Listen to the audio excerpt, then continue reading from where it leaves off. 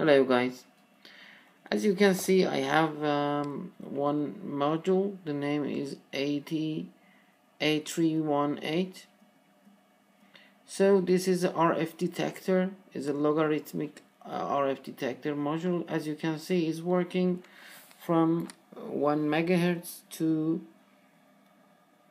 8 gigahertz, and also the gain is starting minus 25 millivolt, and also the modulation is RSSI, I think.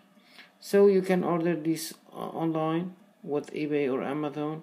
So is it something like $8-9, $10 maybe. So it's very easy to use. So as you can see, we have 5-volt input over there, and also we have 2 output pins, one positive and one negative. But I connect this module to the amplifier. As you can see, I have an amplifier here. Is a good one. It's 3.5. Is a 3.5 watt amplifier. It's a German one, and it's very easy to use. I connect this amplifier to output of this module, the 8313, as you can see, or 8318, same. The thing is that the power of the battery of the module should be separate with the should be different with the amplifier, and I'm using a 9-volt battery. So I'm going to connect the 9-volt battery to the module, and you can see what we can hear over the amplifier. So I'm connecting the battery. Yeah. So everything now is connected, and you can see, you can hear this noise is coming from output of the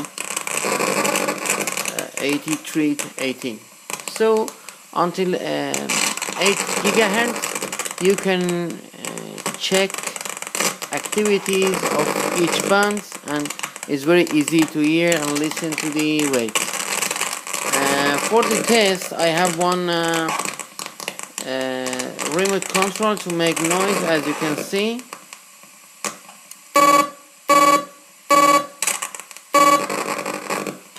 Or this noise that you have it now is for my Wi-Fi connection. You can hear.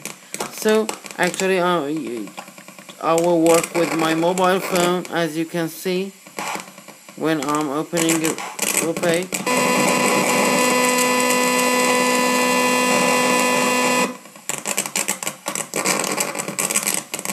You can see everything.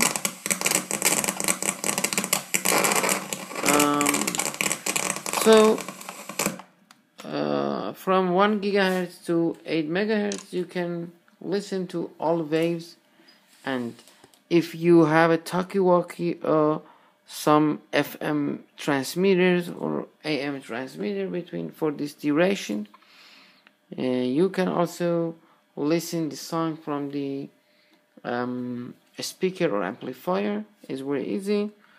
Would be glad if you have any question about this module. Thank you.